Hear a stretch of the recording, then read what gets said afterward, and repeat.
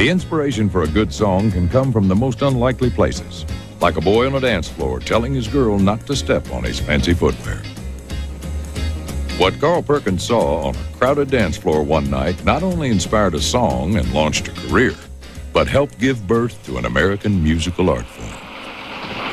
Well, it's one for the money, two for the show, three to get ready. Now go, cat, go, but don't you step on my blue suede shoes. Well, you can do anything but lay off my blue suede shoes. To me, he's the king of rockabilly. The fact that he played guitar and sang and wrote kind of set him aside from a lot of the other people. Without Carl, I think music could have been drastically different today. There have been, maybe you can count them on one hand, a handful of guitarists who were true innovators and developers of a style, of a new style of music, and more specifically guitar playing. You've got people like Segovia, Django Reinhardt, Jimi Hendrix, and Eric Clapton, and Carl Perkins, and people like that. There are just so very few who were really, really developing something entirely new, never heard before. And Carl has to be included in those. There was no rock and roll before Carl Perkins, in my opinion. He was, I refer to him as a godfather of rock and roll. There was some more there with him, but, you know, Blue Suede Shoes speaks for itself. Well, you can do anything but lay off from a blue suede shoes.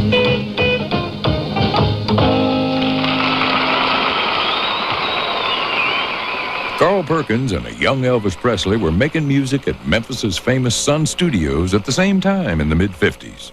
Elvis had good looks, got some good breaks, and went down in history as the king.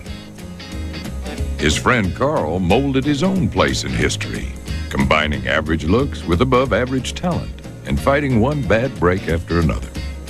Both men drew from Southern gospel and black blues in creating their own style of music.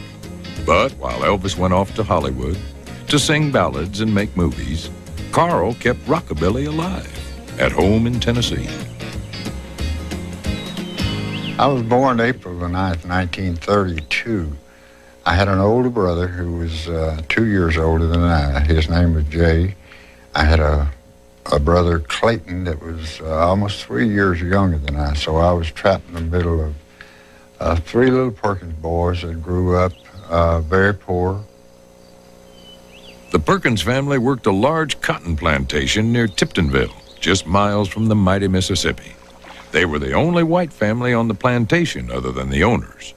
Carl was exposed to two cultures growing up and steeped in two distinctly different types of music. I was a great admirer of Ernest Tubb, before then, Bill Monroe. And in the cotton fields, I started listening to the black people singing. And they'd sometimes be 40 to 50 people strung out across them cotton rows, and I can hear an old black man that I loved him so much, then and still. John Westbrook was his name, and Uncle John would go, and about 8 or 10 rows over, Sister Juanita would say, oh, yeah. Little chill bumps would start up on that little Perkins boy's arm. I said, oh, they're gonna sing. The only thing that would influence Carl's music more than that glorious singing was the intricate guitar moves Uncle John shared with him. And I said, Uncle John, what you doing with that finger up there? He said, you make the string quiver, little Carly. And that's where I just automatically started doing that. I started kicking my strings back with my fingers because just out of the love of that old tired black man, he just caused me to want to play so bad. His first guitar was fashioned out of an old cigar box and a broom handle. His first real guitar was a gift from Uncle John, and Carl's first performance came in school as the only guitar player in Miss Lee's 4th grade marching band. I think she felt sorry for me, knowing I was, you know, underprivileged, and I remember when she asked me would I like to play guitar in the band? I said, well, I'm not that good, Miss Lee. I said, I don't know whether I can or not. I'll try. But I said, I got a problem. She said, what's that? I said, I don't have a white shirt and white pants and shoes like the other kids do. She said, but you will have. And about a week later, she came to school and had a package. I took it home, and there was my white clothes. And I think a lot of the boys knew that she got them for me. Things like that kind of hurt you, but if you don't watch, you sting a little kid sometimes and move him. And that did me. I'm not going to have to live in Lake County all my life and drag a cotton sack. This guitar will get me on the Grand Ole Opry. I said that when I was less than 10 years old. And my brother Jay used to say, hey, Carl, you over-dreaming. You don't really think you ever going to sing on the Grand Ole Opry, do you? I said, sure, I am. He said, you better be thinking about learning how to drive a truck or a tractor.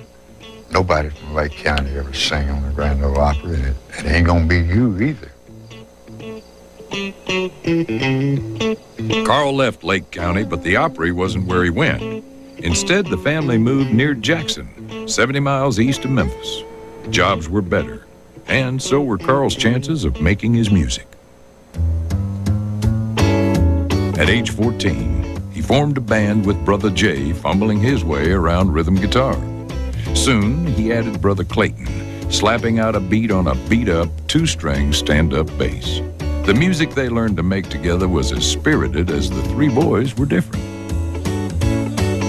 Jay was quiet and gentle, but a strong boy, who the younger Perkins didn't much trifle with.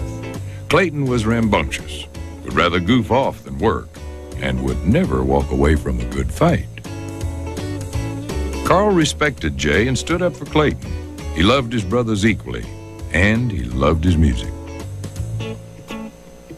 We went to town one Saturday, Jay and Carl and I, to a music store, and I bought an amplifier and a pickup for a guitar that I still have, and we all had a date that night, and when we got home, well, Carl plugs up the amp and gets the guitar, and he didn't go on the date. Jay and I had to carry all three girls to the show that night. He stayed home, played his guitar, or played.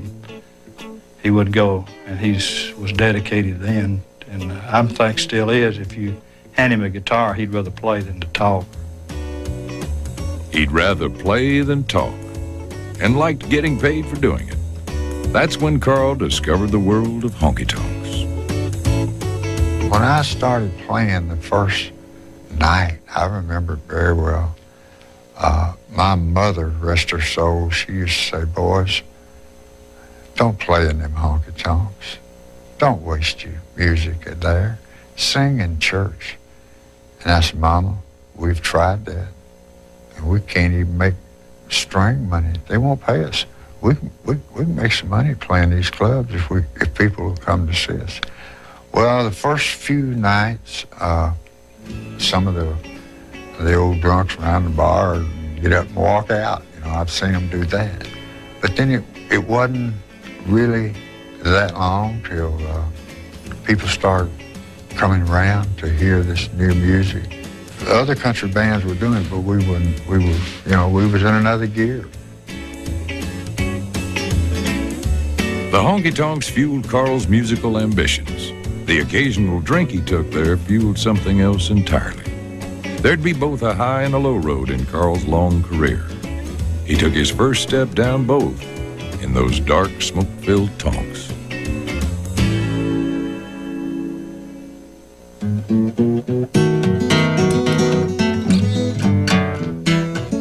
Well, let me take you to the movie mag so I can hold your hand. It ain't that I don't like your house, it's just that doggone man. Double barrel behind the door, it waits for a call, I know. Climb up on old Becky's back and let's ride to the picture show.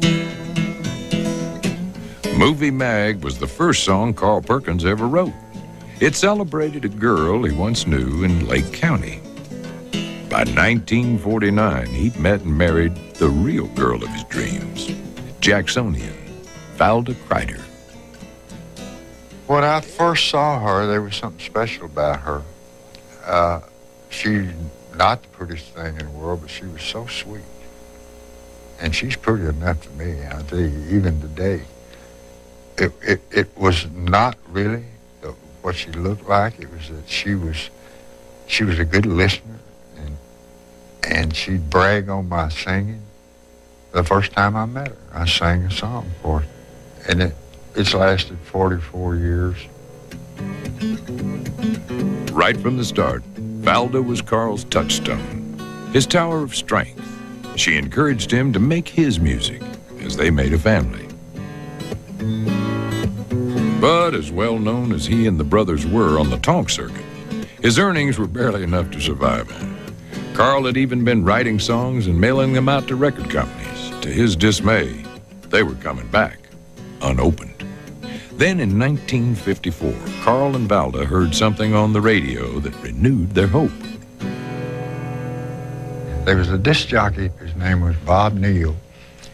Bob said, I got a brand new record on a new label here in Memphis, Tennessee. The boy's name is Elvis Presley, Blue Moon of Kentucky. And then, you know, I see a blue moon of Kentucky, won't you keep on shining? I had been doing that very song in the honky-tonks around this town for at least 3 or 4 years. And I remember very well, my wife Val was in the kitchen, and she hollered out to me, she said, Carl, that sounds like y'all talking about me and my brothers. I said, it kind of does, don't it? But in my soul, I knew it did. I knew that it was pretty close kin to what I'd been struggling with for all these years, see. And I set my sights on Memphis, and down there we went. Memphis was the home of Delta Blues and a radio executive named Sam Phillips, who was recording guys like Ike Turner and a fresh-faced Elvis Presley. In October of 1954, the Perkins brothers showed up, unannounced, at Phillips' Memphis recording service. By sheer luck, they ran into the man they went to see in the parking lot and pleaded for an audition. They got it, but it didn't go well. Jay had done the singing, and Phillips wasn't impressed. In desperation, Carl took the mic and did his Lake County special, Movie Mag. He said, hey, can you stand still and sing that song? I said, well, yes, sir, I guess I could. He said, well, if we made a record of that, you'd have to stand still. So I nailed my feet to the floor and sang it. He said, go home and write you another one, and I'll put a record out on it. He said, I like that song. And man, that was all it took. I wrote 2 or 3 songs on the way back to Jackson. I went in the house and I said, Val, I'm half there. I started crying. She said, didn't I tell you? I told you. I said, you're sure right. Movie Mag became the flip side of his first record, Turnaround. And in February of 1955, Carl Perkins heard himself sing on the radio for the very first time. The Perkins brothers were still playing the tonk scene to help pay the bills, but the rough crowds and late nights were wearing on them. Carl increasingly resorted to nipping bourbon to get his nerve up. Clayton, on the other hand, didn't seem to mind the tonks. He was in his element. When a scuffle would break out in the club, which they would pretty often, Clayton would slam that old fiddle down and jump out in the middle of it. And I would tell him, I said, now listen, you can't do that. You're going to get hurt. Plus, we got to keep playing. We found out that when they started the fights, I just reached and turned that amp up a little bit, get the music louder than the crowd, and they settle back down. From his vantage point on the stage one night, Carl saw a guy chastising his date for stepping on his new suede shoes. His friend and label mate Johnny Cash had once suggested blue suede shoes as the topic for a song. But it took this quarreling couple on the dance floor to trigger Carl's imagination. Go, cat, go, but don't you step on my blue suede shoe. You can do anything but lay off of my blue suede shoe.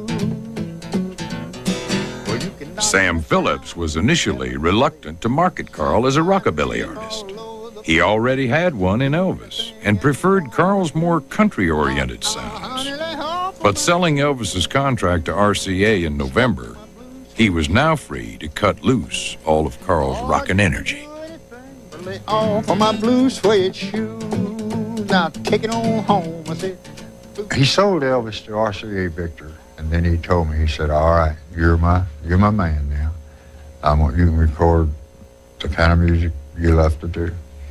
And I already had put down a song called Honey Don't. Then I came up with Blue Suede Shoes, and he put those two songs on the same record. And the rest is the life and times of Carl Perkins. I'm sitting here wondering with a matchbox hold my clothes. Sitting here wondering with a matchbox hold my clothes.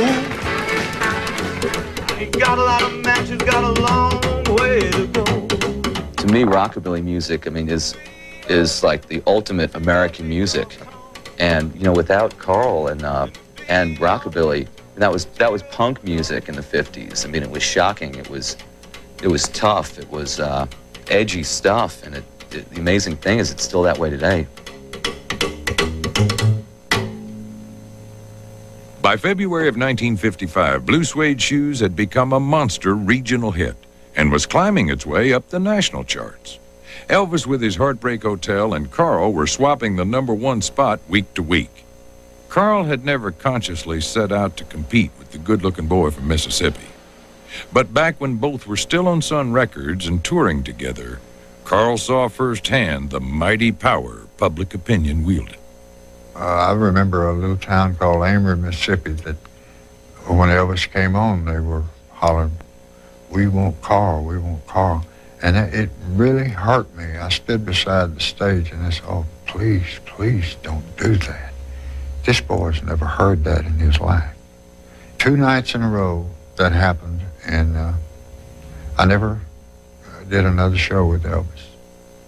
It didn't make me feel that good, because I thought, when I first saw him, I thought there's no way to keep this boy from being the biggest thing in the business. He's got it all. He didn't look like Mr. Ed. I had that problem. You know, I came out ugly. I'm bad ugly. And to be on stage with a cat that looked like Hollywood before he ever knew where California was, I knew he had all the assets. Elvis may have looked more like Hollywood, but Carl's star was every bit as much on the rise. The Perkins brothers had been booked on their first national TV show in New York and were en route. Then the stars began to fall in on Carl Perkins. I was on my way to do Perry Como show March the 22nd. I already had signed for the Ed Sullivan show the following week, and the TV exposure was fixing to happen, and it would have been the right time for me to cash in on my hit record, but that wasn't to be. About daylight on March the 22nd, the driver who was driving my borrowed car hit the back of a pickup truck. It killed the driver of that truck.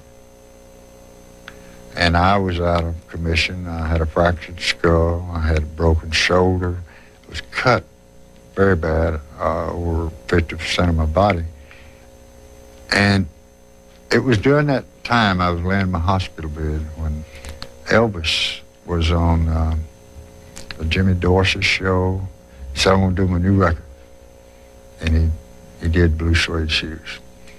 And I knew then, you know, that was going to stop me. It wasn't until Elvis's death that Carl learned the King didn't want to cover Blue Suede Shoes. Elvis told his producers the song was his friend Carl's, and he didn't want to take it away from him. Only after Carl had hit #1 with it did Elvis reluctantly agree to record the song. But that still was enough to steal Carl's thunder. Here I lay in a cast from my waist up. Could not move my chin. I had a fractured neck in this deal, too, with a busted skull. And I lay there looking at the roof of the hospital as my wife, Val, was back home about to have another child. Me and the good Lord had some talks. I said, God, you gave it to me. Did you take it away from me? Is this it? Am I going to get well? Is my brother going to die? One man has already died. I didn't get to be on my television show. So am I going back where I started? The outpouring of love and support from the public went a long way in helping to soothe Carl's pain. Elvis had even sent a telegram from the road conveying his concern and best wishes. As Carl convalesced, Elvis became a household word.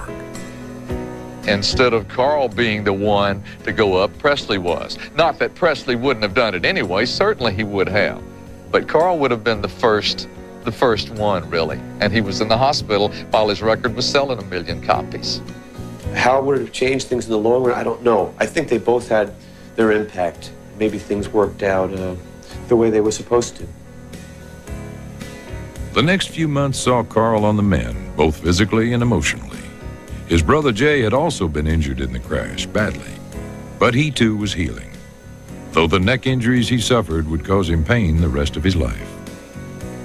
It was one of the great ironies of Carl Perkins' life that after a car wreck stunted and nearly ended his career, Sam Phillips presented him with a Cadillac for being Sun's first artist to sell 1 million records.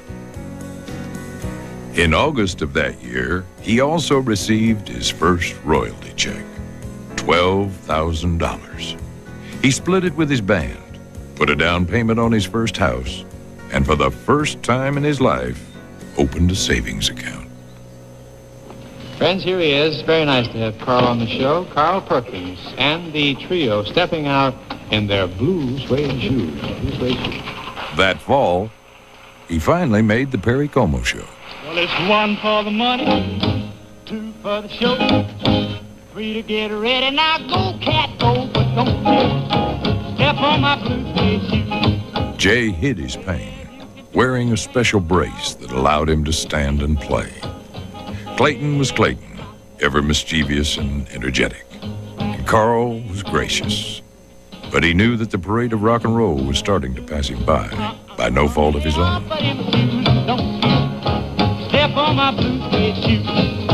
He never again topped the charts like he did with Blue Suede Shoes.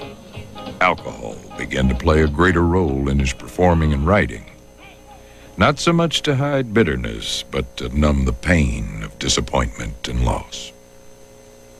My career really suffered, but then I backed off, and I got to thinking, you may never reach that level.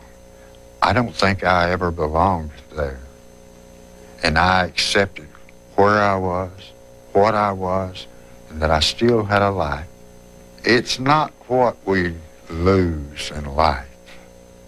It's what you have left and what you do with it. But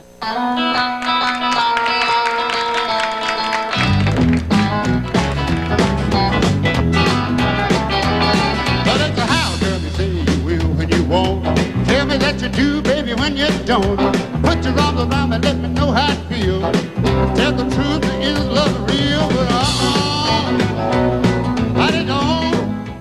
I don't think there's anybody else that can write a song as quick and as easy as Carl Perkins. You know, he can be riding down the highway and 10 seconds later he's got a song that everybody's going to hear for the next 40 years. Songs fell out of Carl's head like kernels from a seed bag. Many were written as he played on stage. But with Sam Phillips now spending increasingly more time on the careers of Johnny Cash and son upstart Jerry Lee Lewis, Carl felt that Sam wasn't releasing his best material. He'd been loyal to the man who'd given him his start, but with no hits on the charts and feeling overlooked, Carl left Sun in 1958 for Columbia Records in Nashville. He fulfilled his childhood dream of picking guitar on the Opry, but it would be one of the few joys he'd experience in Music City. I think in the case of Carl Perkins, the biggest mistake I ever made in my life, I shouldn't have found any reason big enough to take me away from Sun Studios in Memphis. That's the environment I should have stayed in. That's where, if there was to be any more Shoes records, that's where they would have come from. And I look back after I've left there, I went into the Nashville scene and they put great players, but they wasn't rockers. I got mixed up in them big studios with people that didn't understand rockabilly music, trying to record me, and I think I suffered from that. Carl's despair grew. Producers had him record more of other people's songs than his own, and often not even play guitar on his own records. He'd break a song onto the charts only to see it disappear in a matter of weeks. All the while, Elvis was going strong, on the charts and the silver screen. As badly as things were going, nothing would shake Carl's world more than the death of his brother Jay in October of 1958. I knew that Jay wasn't well, and even when we did the Perry Como show, the old soldier stood there with his brace around his neck and a twisted smile, and you'd never know that he was in so much pain. And he wouldn't have went through that kind of pain if he hadn't have loved his brother Carl. So he wanted me to sound like my record. That's kind of a love you cannot buy. It was diagnosed as brain cancer, but I lost a jewel of a brother when Jay left. The Perkins brothers went on without Jay. Both continued drinking. Only one would handle it better than the other. Clayton cared just about all the time he wanted to stay drunk, and I was told by dear friends of mine, like Ernest Tubb, he said, Carl, and boys are going to cause you a lot of trouble. Red Foley, bless his heart, I played a show with him, the last show that Clayton ever worked with me. He hit Red Foley and knocked him down. And I grabbed him, and I knocked him out, my own brother, to keep from having to fight him and hurt him. I didn't hit him with nothing but my fist, but I got some extra strength. I laid him in the back of my car in Cincinnati, Ohio, and I drove straight to Jackson, Tennessee. And I brought him back to Mom and Daddy's house. I said, Clayton, that's it. You can't go anymore. For the first time in his career, Carl Perkins stood alone on stage, not quite sure what direction to take. He almost gave up his music and returned to farming. Almost. It was 1964, and with a well-timed phone call, Chuck Berry convinced Carl to cross the Atlantic and tour England with him.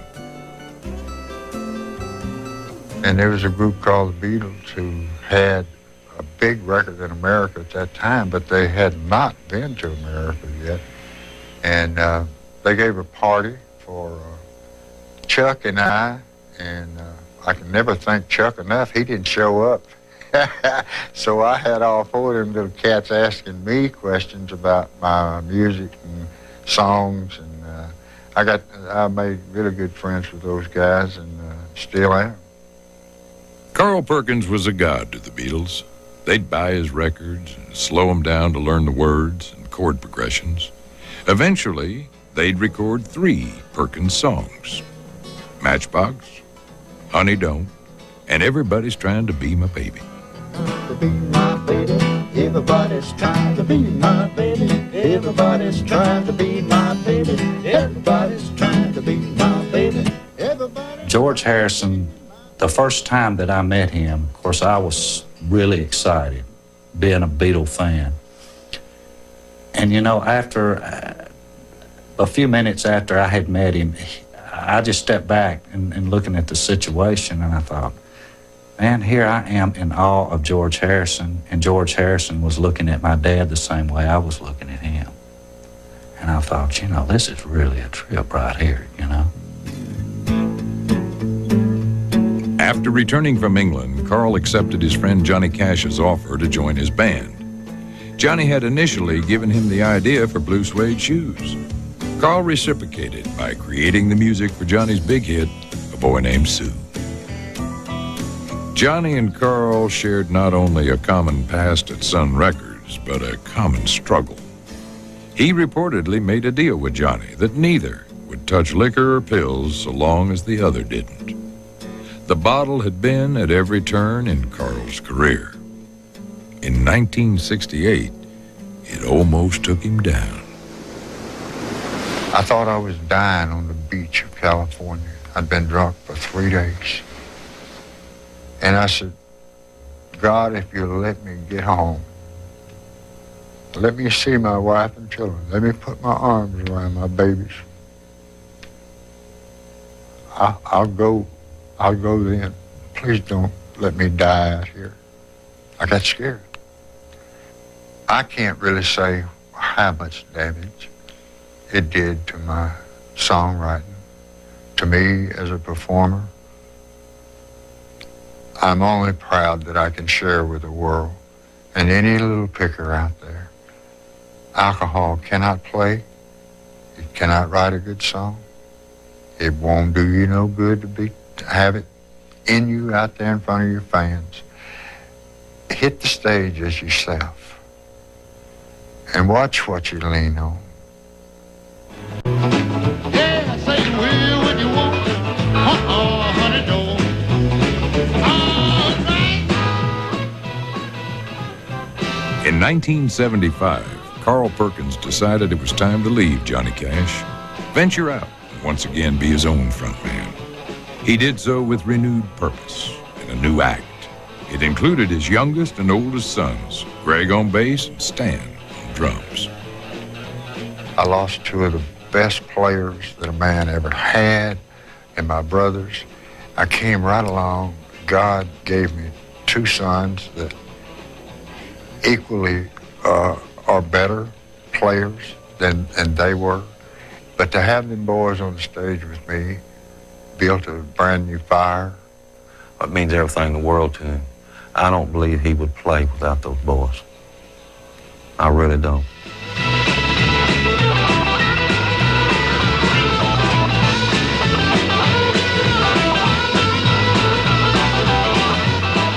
It just seems like that every time something's been that knocked me down, something's replaced it that was better than what I had.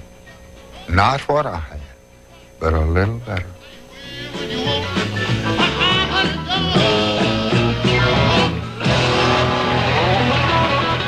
Our first show was with Willie Nelson in Alexandria, Louisiana. We played to like 6,000 people, and you're talking about scared, man. I know I was scared to death. And I'll never forget, Dad put us all together before we went on stage and had a little prayer, because he knew that we were scared. You know, we was just young kids. My brother and myself and the other couple of guys that were in the band. And he's the type of dad that I would never think that I could ever fill those shoes, that I'm just lucky enough to walk in the tracks. I'm in awe of his talent. I'm in awe of his humbleness. And he's just a good, solid man. My father's been dead for years, and I kind of look on Carl as a fatherly figure now. And a great impact he's made on me is He's a godly man. And I'm not saying this in the sense that I'm trying to give you a religious testimonial. I'm telling you the truth. And it's rubbed off on me. In the early 80s, Carl read a newspaper article about an abused child. It haunted him for weeks and became the genesis for the Jackson, Tennessee Child Abuse Center, which bears his name. As big as this country is, we only had 3 child abuse centers in America. This was number 4. The real results started happening about 8 or 10 years ago, when these kids that we first started seeing started marrying. Now, we're looking at second-generation children. Those that were rescued when they were little.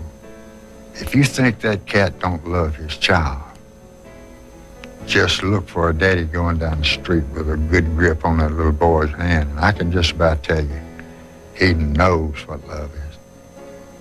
When kids come up to Carl, the change in his just demeanor is just miraculous. He just he lights up, and he enjoys so much visiting with children. But he'll spend all the time in the world. If he gets to talking to a child, you just as soon get comfortable, because he's going to be there for a while. From telethons to public concerts, his service to his home community is extraordinary. Beating throat cancer in 1991 only strengthened Carl's resolve to keep living and giving. Today, I look in the mirror at 65 years old, and I don't have to look but a minute. So the fellow I see has been one of the most blessed human beings that ever walked on this earth. I wouldn't have traded places with Elvis. I wouldn't have traded places with Johnny Cash, who started there, Jerry Lee Lewis, Roy, none of these guys. Stumbling blocks are always there. But it's what you do with them. It's using them. It's turning them babies around and getting up and walking again, you know, by playing my music, by having as many friends as I can have, by having the same woman 44 years and 4 children that's not ashamed to say, Carl Perkins is my daddy. That's it, you know, that's the highlight.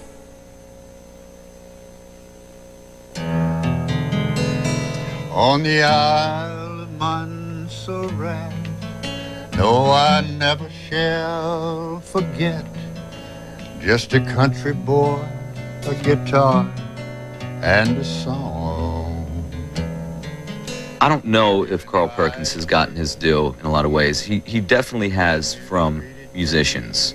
There's not a guitar player, you know, worth anything who doesn't know Carl Perkins and know his playing and probably sat down and worked out some of his solos. But I think for the general public, maybe he hasn't. And, you know, it's about time. That's the roots. That's the real thing that the tree grew from. And you have to acknowledge that. You have to appreciate that that's where it all started from. And what rock and roll is now, he started it all out. I think he's had more than his share of bad breaks, beginning with that car accident. But I think the last few years have really turned around for him, even though it may be considered late in his life by some people's ruler. I think Carl's very grateful for it and very happy to see it coming, and I think he's ready for it. Some 500 songs after he began writing, 40 years, 9 grandchildren, and 2 great-grandchildren later, Carl Perkins was inducted into the Rock and Roll Hall of Fame. He still plays over 120 dates a year and always remembers what Uncle John Westbrook taught him about his very first guitar. Just make it vibrate, Carly. I've only brought out of the Lake County cotton fields 2 things. One was an old beat-up way of trying to play my music, different. And another was I wanted friends. Nothing matches the feeling of walking down the street in any city that Carl Perkins goes and speaking to people, have them speak back to me. I cannot have too many friends. Another blue suede shoes might have made me not care about people, but I do, and that makes me happy. That makes me happy if I can just think, did I step on anybody today? And it's an awful good thought to say, no, you didn't, Hoss. Get up tomorrow and do it again. If we never meet again this side of life, in a little while over yonder where it's peace and quiet. I'd just like for the world to know that I tried to be a decent man, a decent friend, an average picker. But I hope God's proud of me. That's the main thing. Oh, friend.